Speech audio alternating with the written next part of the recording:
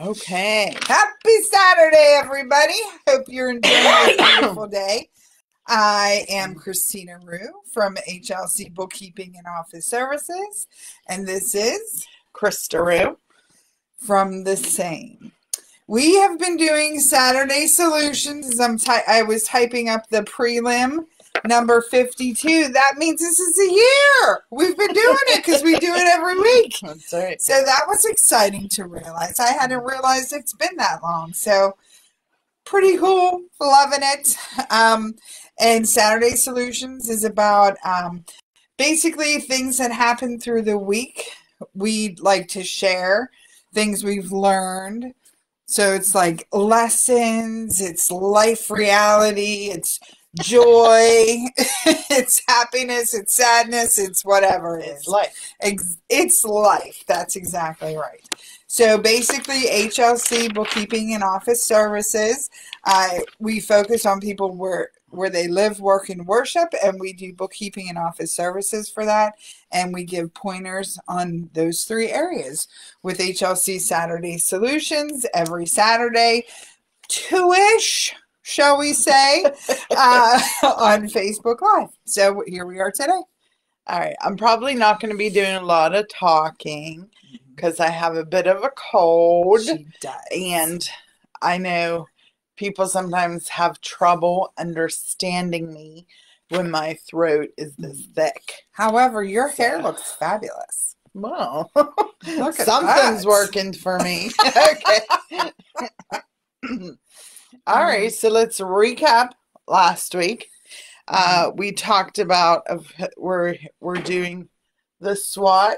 Oh, we have someone at the door. Oh, how about which that? is strength, weakness, opportunity, and threat. Today or last week was about opportunity external to your business.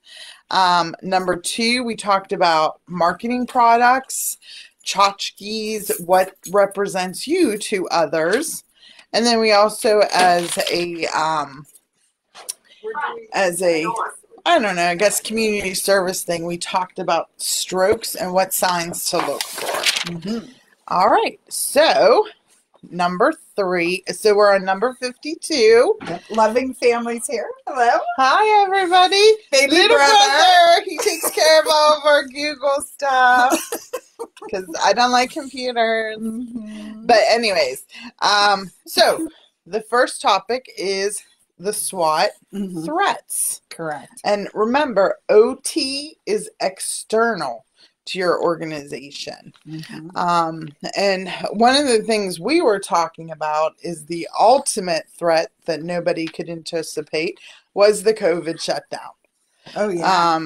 Completely external and unprecedented throughout the world, so nobody knew about it. Right. And that's something which, if you have other things in place, you remember, Kenny, other things in place to help you through it. A lot of our people, there's Ryland. We do Profit First, which is a cash flow system. And we helped a lot of our people through COVID because we had money saved in the bank, in appropriate accounts, so that when the shutdown occurred, yes, we could deal with it. Absolutely. So it was all about preparation, planning, proper budgeting, which is what we talk about. We try to help you with throughout the year. So, right. Some other external threats are market trends. You know how something could just happen, like in our industry, there were 66% of bookkeepers retired within the last 10 years. So that wasn't necessarily a threat for us. That's an opportunity. Correct. But you have to be on top of those market trends, because what if it went the other way and 66% came into this industry? Well, and we also had interest rates that kind of went a big jump, which is now changing jump. People's budgets and that sort of thing. So that's definitely a threat to cash flow.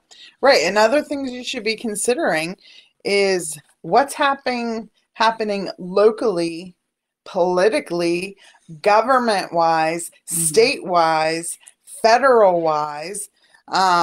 because those laws that change affect you, and you Absolutely. have to know that. Yep. All right.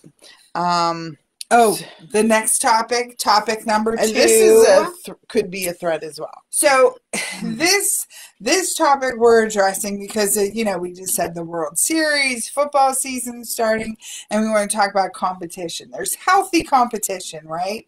It's people who do the same things you do, sometimes a little better, sometimes a little worse. Sometimes you end up in first place, sometimes you're in third, right? So competition is a great thing. It helps hone your skill set, whether it's in sports or whether it's in business, that sort of thing. So what can you learn from your competition? You can learn what to do, what not to do. You can also have tons and tons of ideas because not everybody does everything the exact same way. Now, That's bookkeeping, right. Numbers are numbers, right? You add them, you subtract them, you multiply, you divide them, okay? Numbers stay the same, but how you approach those numbers, that can be a skill that accountant, that bookkeeper brings to the table. So again, tax law, how does that change? Are we expensing it? Are we using bonus depreciation? Right. These are things you have to know. Exactly. And things you want to look forward to having that conversation with your business advisors. And then I also wanted to talk about graciousness in winning, because sometimes in sports we don't see graciousness to somebody who has just lost something that was very meaningful to them, or whenever there's undue celebration and taunting and stuff. That's why there's a flag about it in football, people. It's just not cool. Like, you should not be taunting other people with your success. Right. They put as much effort in you did. Exactly. Right. It just wasn't quite enough. That's all. It's the way the game goes. Sometimes you make it, sometimes you don't. So those are just things to really think about and kind of get in your mindset. And also, what if you're the loser? Yeah. You can also be gracious in losing. Because you don't win every contract. You should be shaking the hands of your opponents. Nothing makes me worse than when people storm off and go to the locker room. You know what? Show some class. Give some graciousness and shake the opponent who beat you right then and there. I mean, like, come on now, people. So just keep that in mind. Competition in business and life and sports, it's all good. It's all good, and it makes you a stronger, better human being. But let's have some common sense and some kindness to each other. Thanksgiving, graciousness. Yeah. Because when you lose, you can learn things. Exactly. So look at it that way. It's an opportunity. It is. It is. All right. And then our third topic today is off the shelf, because it's the first weekend of the month. Yeah. So this was Christina's pick. And this is a throwback. This is when, early, when we first went into business, we read this book. It's called Growing Your Business by Mark LeBlanc. And he just breaks down business simply. Simple. It's not basic. It's simple. And sometimes we have a tendency to overcomplicate business, right? And I was going through, because like I said, we highlight things we read, we come back and look at it. And I'm like, I laughed out loud because one of the things he said here was basically the stress that we cause ourselves is usually self-imposed. And that's so true.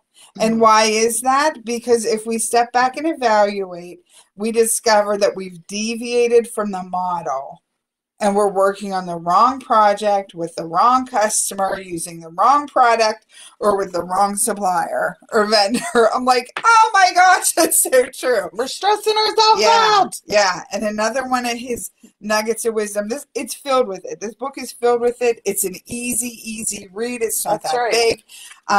Was about how you can have distractions disguised as opportunities if you don't have your focus in place. So that is an awesome book. And like I said, it's for business owners and professionals who want to learn to sell and market their products and kind of keep it simple, people.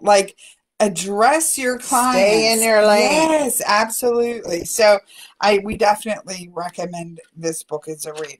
I enjoyed it. I'm going to reread it, I think. Because I was like, oh my gosh, it's so funny. Like, it's just so good. That's right. So good. All right. So that's it. That We was have a quick one today. Very quick one. So, Mm-hmm. again, Krista and Christina Root, HLC Bookkeeping and Office Oh, yeah. I Services. forgot to. 724-561-7460. HLCbookkeeping.com. Yep. And if you have to email us, office@yourhlc.com. Yep. And we're here to help you and keep having a wonderful life and It's a beautiful be the best sunny you day. can be, for sure. That's right. Have a great day. Thanks for joining us. Bye-bye. Did I do that right?